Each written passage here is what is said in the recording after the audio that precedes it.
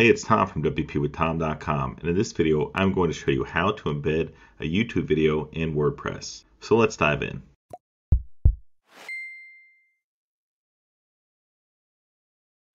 Alright, so right here is just a dummy website, a mock website that I have, and I'm going to show you how to embed a video right after here, and one from here, both YouTube videos and two different methods of how to do it.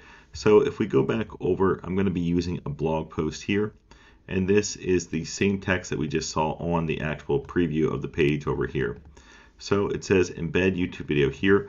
I'm just going to go and click enter below that, and then I'm going to go and add a block. So Gutenberg makes it very easy to do this. You literally can go and type right in here YouTube, or if it already is showing up, you can just click YouTube. And then if you went on YouTube over here, you can literally go and copy a video from YouTube and then just paste it right into here. It's literally that easy. If you click embed, there it is. It gives you this preview. I'm going to go and I'm just going to click update right here. And if I go back over, we can go and refresh this.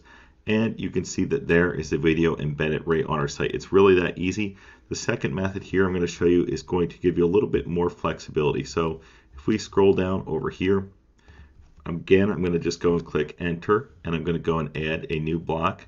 And here I'm just going to type in HTML.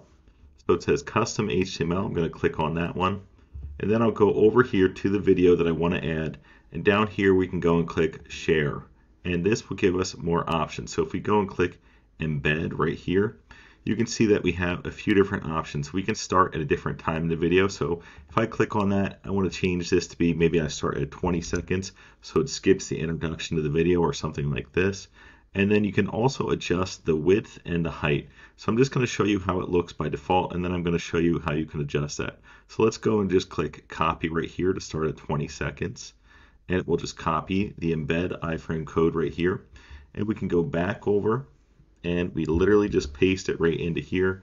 And then we click update. So if we go and refresh the page here, we can see that here it is. Now this one above goes to the full width of the text, and this one is smaller, so you can adjust the size. So that is right where it says width equals 560, height equals 315.